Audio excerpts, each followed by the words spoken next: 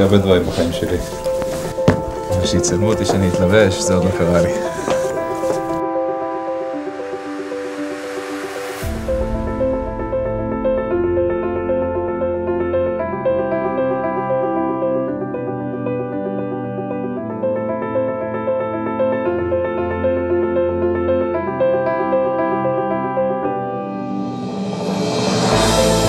אתה מפחד?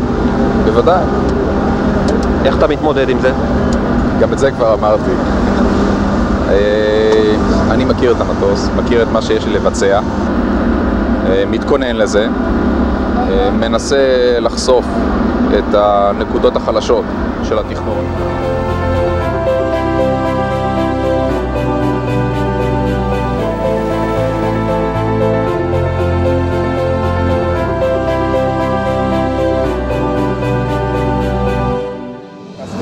לצורך הרקורד שלך, שמו, אתה חייב להיות בתוך הפיילה סוליד, אבל. עכשיו הכנתי לך מים חמים. אני מקווה שהם לא יתקררו.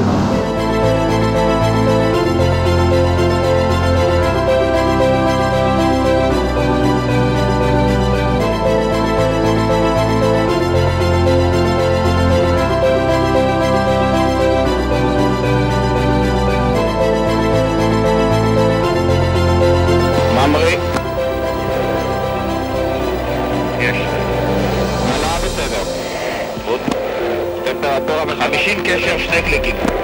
2 קליקים. 110 קשר. 130, 140, 155 רוטציה. מטוס באוויר, הלביא באוויר.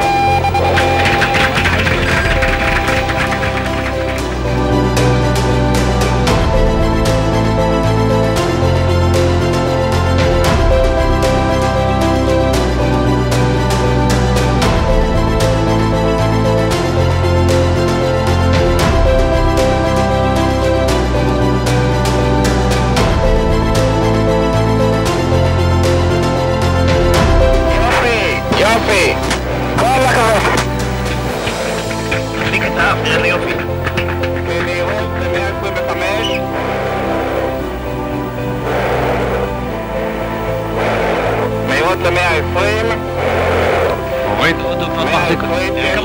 אף עדיין למעלה, אף עדיין למעלה, 112 קשר, אף נופל בלמים. נראה בסדר גמור.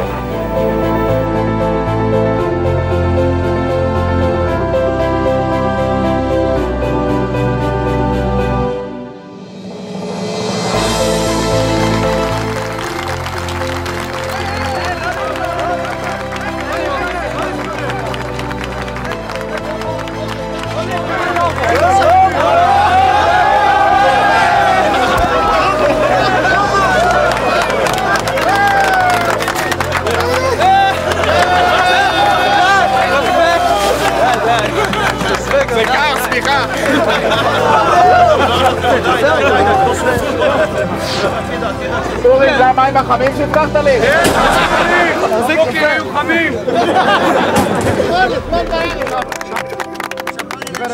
לחיים, היה יוצא מן הכלל, והלוואי ונמשיך ככה. יש אחד שמגיע לו למעלה מ-80% מהעניין הזה. וואו. היום הזה הוא יום גדול לתעשייה האווירית, אבל לא רק לתעשייה האווירית, הוא יום גדול למדינת ישראל. אני חושב שיש מדינות מעטות ומפעלים מעטים עוד יותר שיכולים להתגאות ביכולת כזאת.